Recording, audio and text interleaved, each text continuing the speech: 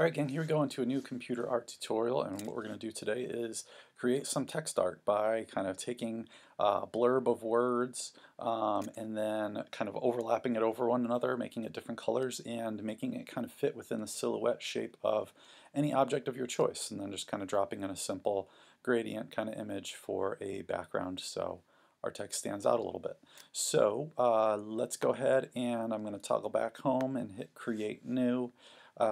We'll look at full HD for our project, and first thing I'm going to want to do is bring in my image that we're going to use. So again, this could be an object, it could be a logo, it could be a symbol, it really could be anything of your choice. As always, it's going to make life a little easier if you search your object on a white background or just happen to find an object with a white background. And I'm going to copy that and then Command V to paste it. I am going to go ahead and stretch to enlarge to make this just about fill my canvas. You can always make it smaller later if I want. Just zoom out a spot here so I can see my whole canvas. So what we're going to want to do now is take out this background. Okay, so I'm going to go with my magic wand tool, click on this background area here, and then just hit delete. Although I do have to have this layer selected in order to actually delete from it, and then hit Command D to make that selection area go away. And then what I'm going to do is on this layer underneath our layer 1, our original kind of background layer, I'm just going to fill that with a white color. So white being the color I want here, and then take my paint bucket tool and just fill in that simple background as white. What I will want to do is actually merge these two layers together now. So now I'm just going to go ahead, layer, and then choose merge down so that those kind of, oops, I had the bottom layer chosen. So layer and merge down. Okay, so those two become one now with kind of this new, a little bit bigger white spread out background. So next we're going to do is start doing the type part. So I'm going to click on the type tool, click anywhere in your project to add text layer. And so what we're going to start doing is just typing a series of words that basically describe the item that you've chosen. So we've got to come up with, at least like 10 or 12 words or so, and then we can copy paste and repeat them and whatnot. So guitar, strings, let's see how many I can come up with here off the cuff. We'll go riffs, we'll go chords. I'm going to go ahead and press Command A to select all and change this color because I want it to be black so I can actually see it. It's a little tricky to see. So move that up out of the way, I guess, just for now. And if I double click on this text layer with the type tool selected, it will allow me to enter back into that text box. So I'm going to keep doing words that kind of relate to playing guitar or instruments, notes, drums, we'll go bass, we will go harmony. Just again, just want to get like a blurb of words that all kind of relate to, your object. Classic rock, we'll go blues, we'll do something like rock and roll. Maybe I'll just try and fill up this one last line here. We'll do a couple brands like Fender and maybe, what's another guitar brand?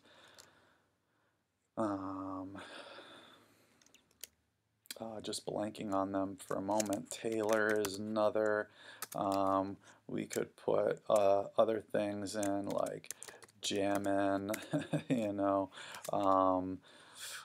playing, strumming. Strumming, that fills up my 3 lines. They're pretty good. So, okay, I'm going to take this now and make the size a little smaller. I think, this text size to be about 50, I guess, if we're covering this. 50 seems pretty good to make it kind of readable and also kind of you know, just readable and also small enough where it's not going to be too big. Okay, so now I just want to select a font for this. So best fonts I think to pick are ones that are kind of bold and close together, sort of like this. I think that they'll fill up the image the best. I don't think using thin spaced out lettering like this will work as well. Again, I don't think there's any real wrong picks you can make here, but I would say bolder typefaces that have the letters a little bit closer together are going to be the ones that are a little more successful with what we're going from here. And so I'm just kind of moving my mouse around over these. You might notice sometimes these kind of take a second to load up if you just kind of like rattle your mouse around on it a little bit. I think that I've used this one before, but I think it's a good, just kind of like a bold one that will work well for this. So I'm going to keep that as my font. I'm going to go back in here and I'm just going to select this all, hit Command C to copy, and then just hit a space, and then Command V to just paste this back in here. And then I'm just going to hit space, and then Command V, and then space, and then Command V. And I basically want to get a big enough block here so that it would cover my whole image. So space, Command V, space, Command V to keep pasting in those images, or to keep pasting in the words. Space, Command V, space, Command V. That seems like it's going to be pretty good.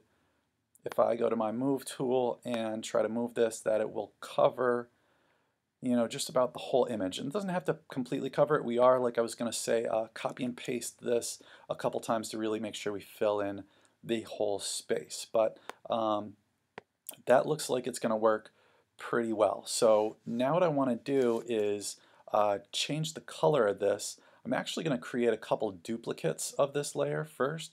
So if I want to duplicate a layer, I can go to Layer here and then go to Duplicate, and then I have that replicated. I'm going to do it one more time.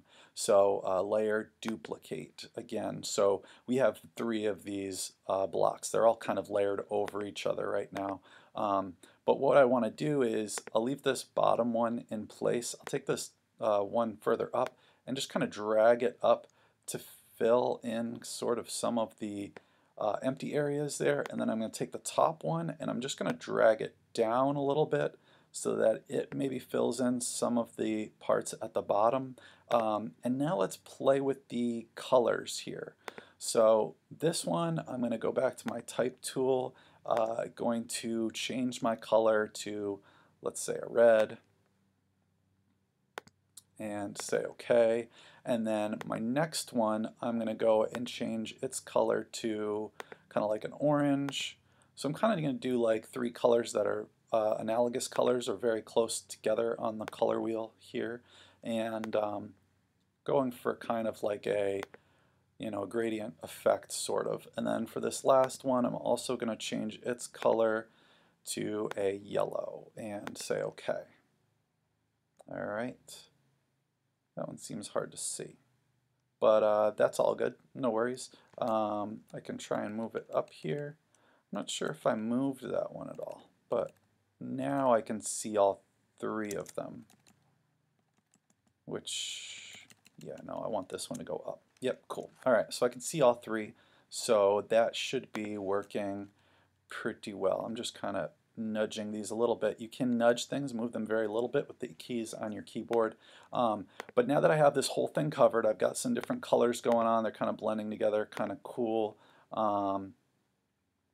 You know, even if I wanted to, I could take like this red one and kind of keep it on the lower 1/3, and then maybe take like the orange one and keep it kind of in the middle, and then like the yellow one and keep the yellow one kind of like up on the top, so that it really goes kind of from like one kind of blending into the next one into the next kind of thing. So yeah, so maybe I'll go with something like this, and that might, yeah, that might work pretty well. Maybe I'll move this orange one up just a little bit further, and maybe the red one just a tad bit too. Just playing with the overlapping going on here just a little bit. Maybe that was up too far. So maybe I'll just bring it back down a little bit. And then what we want to do is rasterize these layers. So I'm going to click on one and then go to Image, rather Layer, and then go to Rasterize Text Element. Then again, going to go here and going to go to Layer and Rasterize Text Element again. And then this last one, Layer, Rasterize Text Element. And that's so that we can edit these and delete them, portions of them. And now the other thing we're going to do is merge them all together. So again, I'm just going to go Layer, Merge Down, and then one more time, Layer, Merge Down. So now all three of these blurbs, all different colors, are all merged into the same layer. Again, you can't edit or change any of this type now. It's kind of set as it is. What I'm going to do next is make this layer invisible. I need to select all this area, this white out here, with my magic wand. So magic wand on new selection mode. Click out here. Gonna have to have this image layer selected when I click here in order to get that whole area. Now I go back to this layer, make it activated so I can see it, and then just hit delete. And what that does is it trims all that extra stuff out there, it deletes all that extra stuff outside so it fits right inside that shape. And then I can hit Command D to deselect. If I want to see what this looks like by itself, I can kind of click this button to make this layer be invisible, and then you kind of got a preview of what your project looks like. This image layer will actually, we won't really need it at all. We could delete it, but for right now I'm going to just add in a new layer. We're going to add that background we were saying. So an empty background layer. This one I'm going to move it underneath the text, and then I'm just going to fill it with a simple gradient like I was saying. So gradient tool right here. Click on one. I'm going to kind of make it like more of a dull-ish gradient, or at least contrasting colors to what I've got in my text. So if you've got warm colors for your text, maybe you want more of a cool color background, something like this. You know, click, drag to make your background, and that looks pretty good, you know, or, you know, something, you know, if you have cool colors, use warmer colors in the background, the reds, yellows, grays. The only other thing I may do with this is maybe give it a little rotation.